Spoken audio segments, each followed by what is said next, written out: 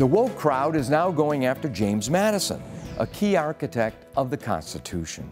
A leftist donated millions of dollars to the estate of Madison's home, and now tourists there are taught all about slavery and racism, but not about the Constitution.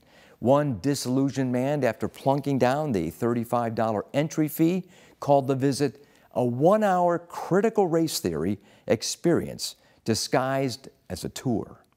And so it is that in James Madison's own home, our fourth president and a key architect of the Constitution is relentlessly attacked for not living up to today's standards.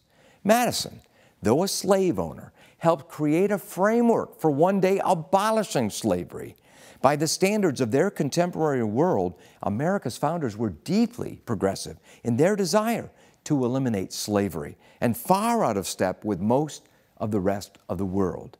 In number 42 of the Federalist Papers, Madison explains the constitutional provision that would allow the federal government to abolish the slave trade 2 decades after its ratification.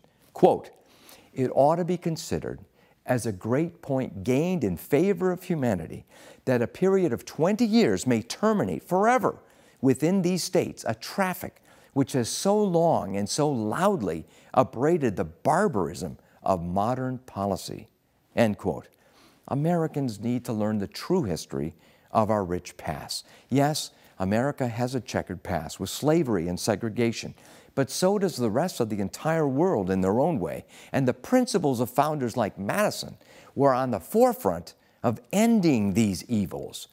We will not move toward a positive future if we continue to distort our past as the woke mobs now do. As James Madison himself once pointed out, a well-instructed people alone can be permanently a free people.